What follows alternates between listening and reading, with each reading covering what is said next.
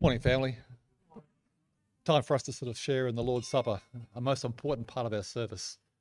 Today's Christmas. All around the world, people are remembering Jesus. Many people who never think about religion, never think about anything, at least know that this is a special day to Christians. People are giving gifts all around the world. You know, some gifts people like, some they don't. But I guess Jesus came into this world for a purpose. He came to give a gift to the world. He came to die for our sin because we're all lost without him. Not one of us here can stand and say that we're righteous. We're all sinners and fall short of what God wants. But God, being full of love, sent his son into this world.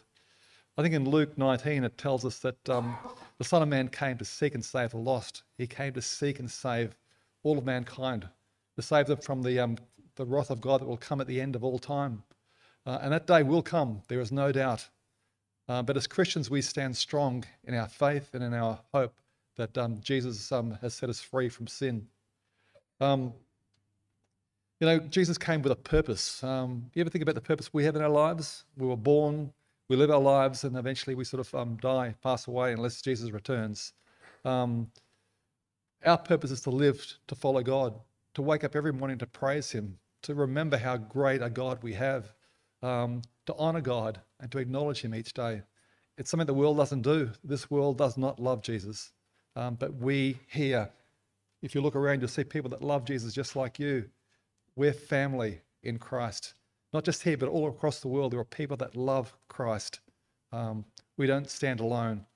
I sometimes think the world is so powerful that it crashes us down. We need to remember that God is all powerful. No matter what the world does to us, it can't beat God. It can't beat Christ. And sin can't overcome us. We have won that victory through Jesus Christ. We're about to share the Lord's Supper. It reminds us, this supper, that Jesus came into this world. He was God. He became flesh. He lived and he died.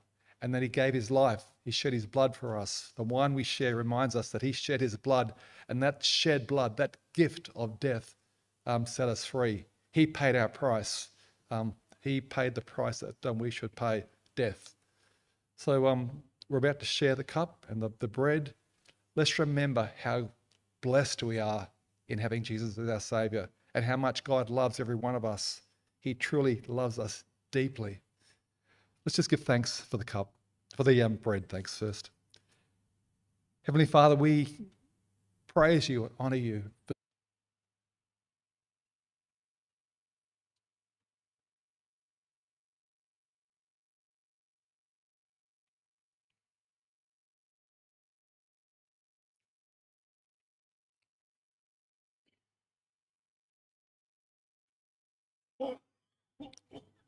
Let's give thanks for the cup. Father, once again, we thank you for this cup we now share. In drinking this, we remember that Jesus came and died and shed his blood for us. His death was our freedom. What a great gift. And with that, we give thanks. Through Jesus, amen.